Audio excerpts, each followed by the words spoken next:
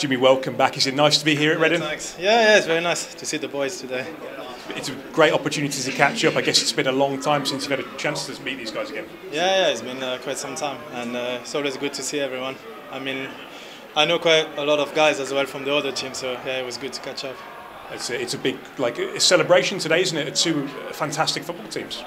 Yeah, definitely. I mean, they achieved something big, and we did as well. So yeah, it was a good game today. I mean, it's not finished yet. Hopefully, we win, but we see. You've already had your contribution, a nice taken goal there.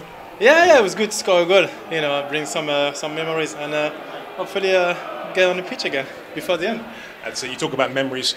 Does it kind of trigger lots of memories? I guess it's been a long time since you've been back here. So does it, I guess fans are telling you about the favourite moments and all the rest of it? Yeah, they're all talking about me putting my socks up, which is quite funny. And yeah, I mean, a lot of memories, as we know. But I had a great time in Reading, and yeah, looking forward to see the boys after the game.